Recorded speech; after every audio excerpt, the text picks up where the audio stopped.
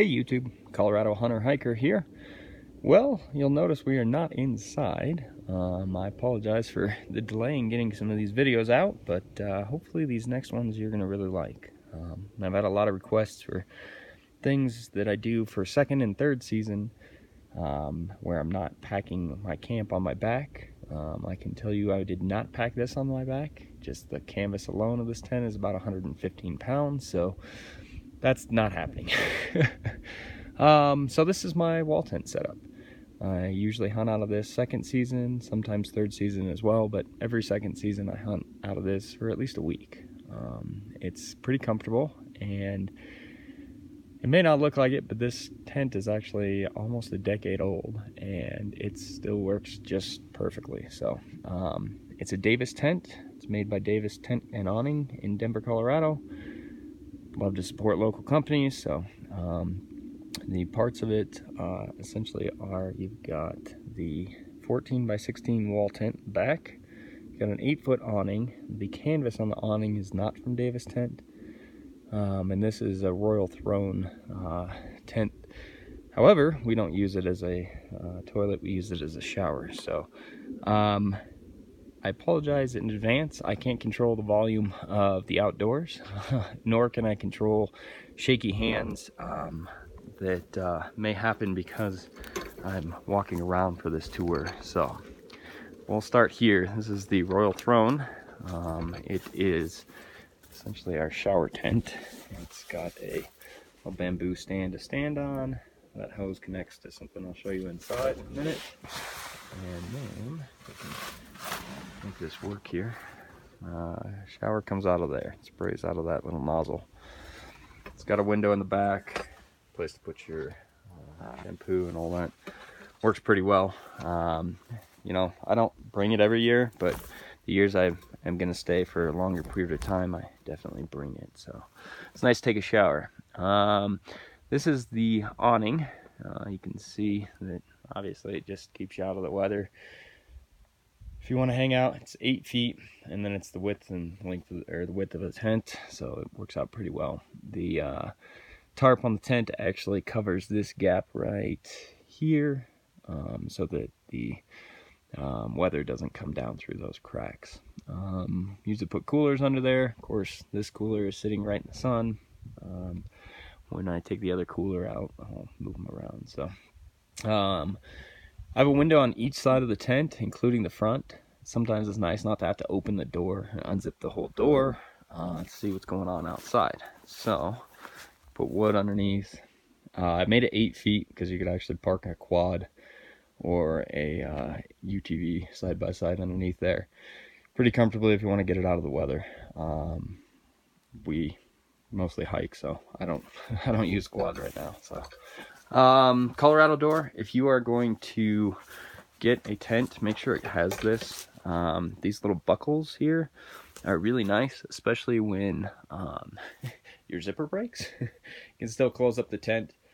If you, depending on how you put the tent on the frame, for some reason if it's too tight, you can actually unzip the front, undo the buckles, get it around the frame, get it, you know, tied down and everything, so it's not going to take off on you. And then you can actually use those buckles gently to kind of pull the tent back together. So dual purpose for sure. Let's take a look inside. So bear with me here. We'll come over here, take a look at the front door here.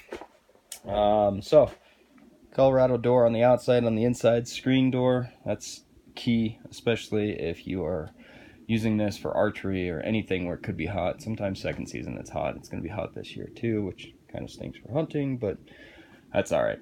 Got a little coat hanger over the door there. Works pretty well.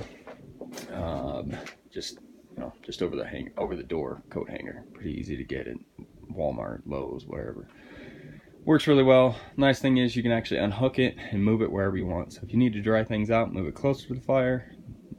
You got, you know, just want to hang it up, you can move it away.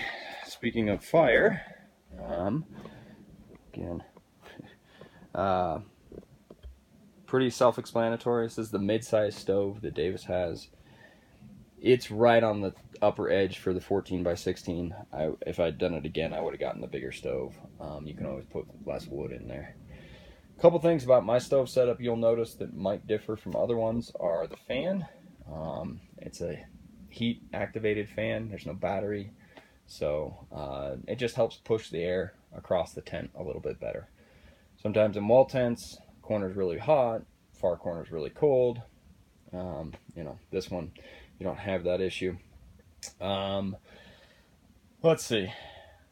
Makes coffee, heats the tent, works pretty well. The other thing you probably will not recognize if you haven't spent a lot of time in a wall tent is that hanging off the back right here is the pellet burner. This is a pellet hopper. There's a little attachment back there. I'll put a link in the description for that.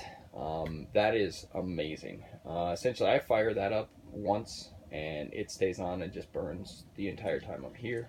You can hear the pellets drop right there. It is not battery activated, it's gravity activated. It works fantastic. Right now, open the stove for the stove to show you that there is not any wood burning in there. Sorry, again, it's on the tripod. No wood in there, right? Just the pellet burner is keeping that stove hot enough to activate the fan, which stops spinning if you take it off the heat. And right now, it is 50 degrees outside, and it is 65 in here. So, of course, the fan's still going because it's super hot, but just heat activated. It works pretty well. Moving on to sleeping. I usually sleep by the fire because I'm the one that puts the wood in the night. Pretty self-explanatory. Davis cot, Davis pad.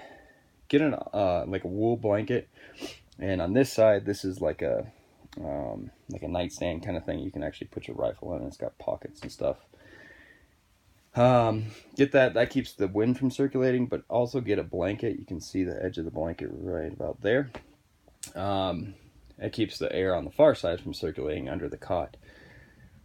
Air cools you down, blah, blah, blah, keeps you warm. So, standard, just heavy sleeping bag, sweatpants. Always put some carpet right there by the cot so that you can wake up in the morning and not have cold feet. Buying a harness. These you can get on Walmart, or Walmart, or you can get them online on Amazon. Pretty cool organizer. Makes it so that you can put whatever you need to in there. Works out pretty well. I have a Kifaru pack that I'm really liking. More coming on that. That's what I'm using now. Again, another clothes hanger. As you can see, there's not much room on that anymore. There's First Light, KUIU, all kinds of goodies on there. This is another cot. We have it set up. We'll have 3 people in here. So we'll have obviously one here, one there, and then one on this side right there. He's not here yet, so you know, some of you give me a hard time about having nice stuff. It's taken a long time for me to get to where I am.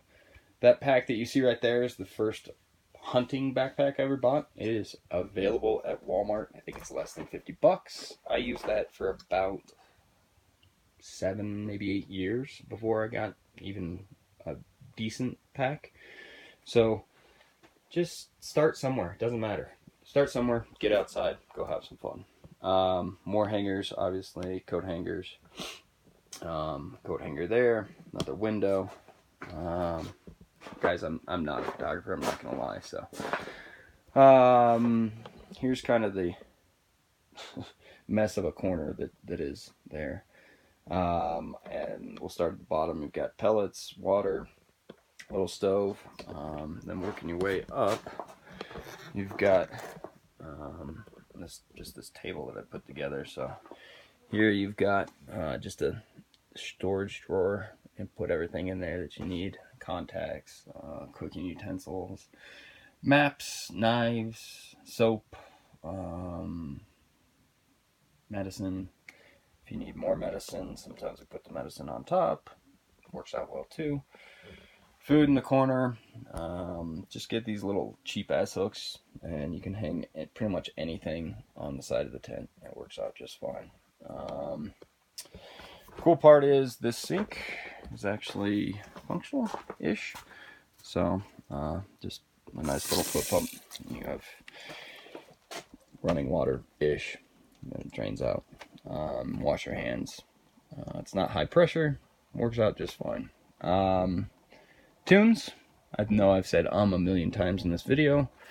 Just trying to get it out for you guys so that you know what I do in second season. So, if there are any questions about any of this stuff as I kind of pan around here, you want to know anything about where I got it, how it's worked, the reason it's that way, not some other way, just give me a call or send me an email. ColoradoHunterHiker@gmail.com, or send me a message through YouTube. One last thing, 3/4 floor works out really well. That stove heats the place. It also dries everything, so it may sound bad, but bring lotion. It will crack your skin and is not fun. So bring some lotion. I'm going to let you do the jokes there, but the cool part about the 3/4 floor is that stove will also dry out the ground right here. I don't care how muddy it is, that stove will definitely dry it out.